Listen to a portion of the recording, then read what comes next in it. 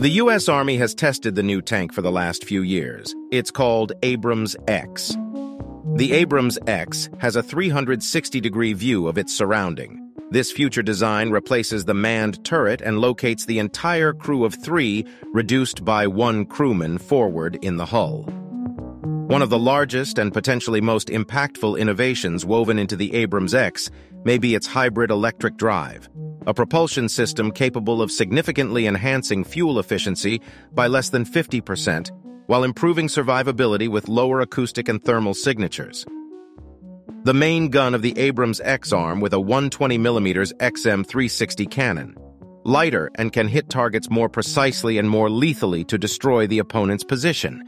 This barrel is half the weight of the M1A2, Abrams' current M256A1.